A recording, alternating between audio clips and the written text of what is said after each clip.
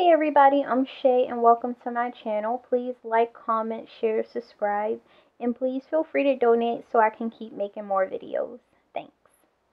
So today we're going to be discussing the gross anatomy of the heart, and gross just pretty much means anything that we can see with our naked eye without using a microscope. So let's start by discussing the size and location of the heart first.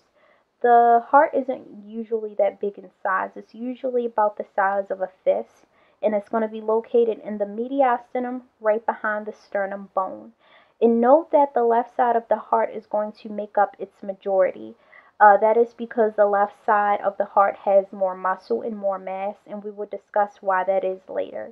So the two main regions of the heart is going to be the base, which is the widest part of the heart, and it's going to be the apex, which is the narrow ending here. And this narrow ending is going to touch the wall of the chest right below the left nipple. And if you actually take your index finger and your middle finger and place it below your left nipple, you can actually feel your heartbeat most intensely and most clearly here. This is going to be called your PMI, or your point of maximal intensity. Always note when taking a pulse, never use your thumb because your thumb has a pulse of its own. The surface of the heart is going to have indentations of fat made by septa, and your septa is going to separate the chambers of your heart. But if you look closely here, you see your coronary sulcus is going to separate the atria and the ventricles, and your anterior and posterior interventricular sulcus is going to separate the ventricles. But if you look closely at the name, it can kind of give you a feel of which chambers of the heart it's separating.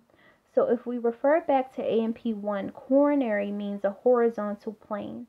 So that could let you know that the coronary sulcus is going to separate the atria and the ventricles. And then the anterior and posterior interventricular sulcus, again, you can kind of get a feel of which chambers it's going to separate because of the name. Interventricular, it separates the ventricles. And let this inter inside of interventricular sulcus means intervene. It's going to intervene right between the ventricles of the heart.